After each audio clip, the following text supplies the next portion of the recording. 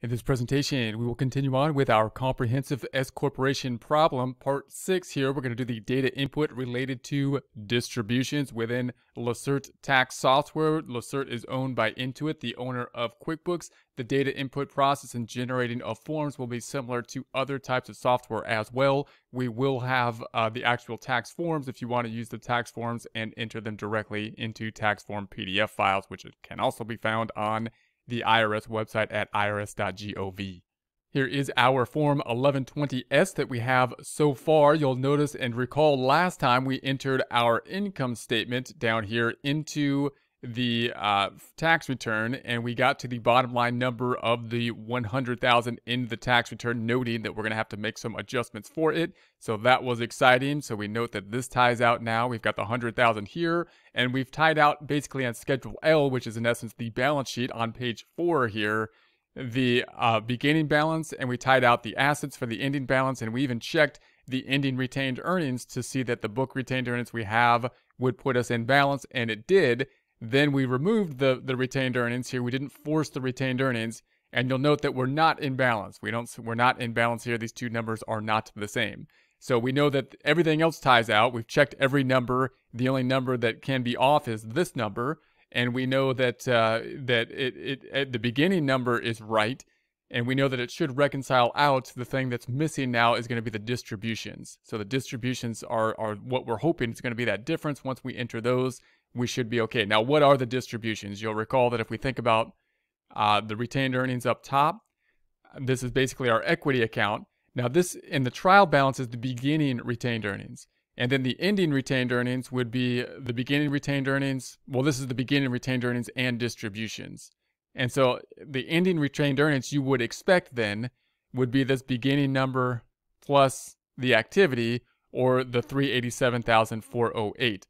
Now, if I look at this retained earning numbers, the beginning retained earning numbers, and it doesn't match what's on the tax return beginning balance, 353,408, then there's a problem because it's not going to roll over correctly. Now, how do I fix that problem? Well, hopefully the difference is something got posted to retained earnings. Something here got posted to retained earnings, and that most likely would be distributions. So then we go into the GL account and see what those distributions are. If not, if I look at the GL and the beginning balance still doesn't tie out, then what happened is the client backdated something happened between their data and the current data, and you got to basically do an adjusting entry to match what was on the prior books, and you can tie out the books to match that out. But hopefully, then if we look at the data, then the beginning balance, if we look at the GL, will match out, and anything that got posted directly to retained earnings, which doesn't happen generally, the only thing that would be posted there would usually be distributions to the owners.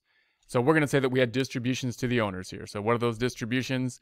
They're going to be down here in our data that we had these distributions. I'm going to make them green so we can see them.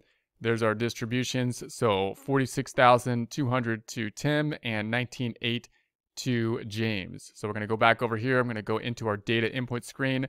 Note that we also need this distribution screen if you're this shareholder screen if you're in Lacerte. The shareholders would be Tim Jones. I'm just going to put the ID number. I'm not going to put the address. And then we had James Smith. So we had that information, and then we entered the officer information, which these are the two officers as well. Then we're going to go into the distributions screen. So now we're going to say the distributions. These are kind of like draws, what they took out of the company as opposed to investments. They took this out. The company makes money. Retained earnings go up. Then they take money out of the retained earnings from the business for personal use.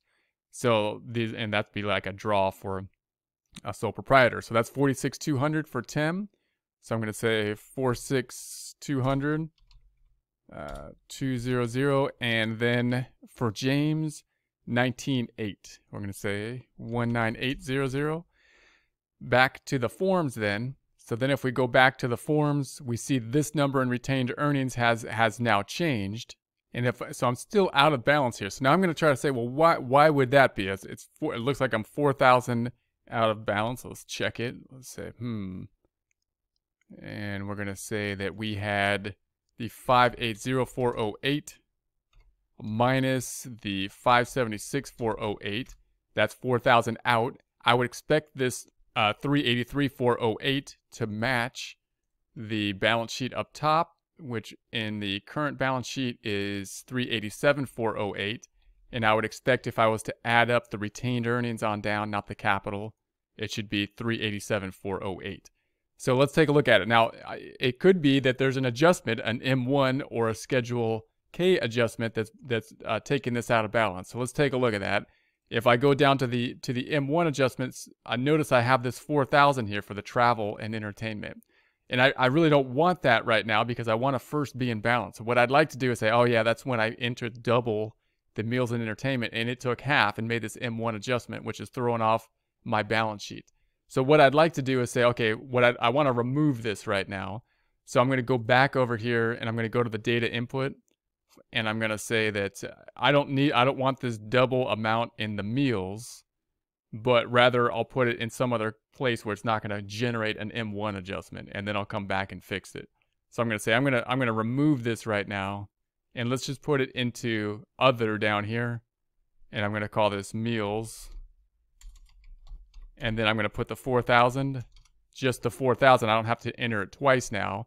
I'm going to say okay, and then I'm going to go back in.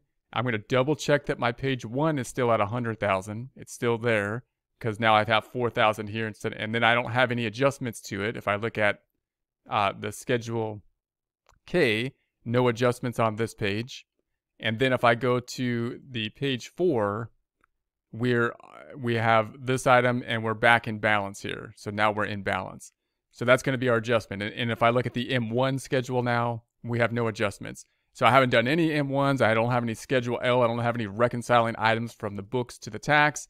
And I am now in balance with the Schedule L, and everything looks okay there now. So now what I want to do next time is we're going to start making those M1 and Schedule L adjustments. And as we do it every time, we're going to go back up to page 1 and say, okay, can I tie this number out to my worksheet?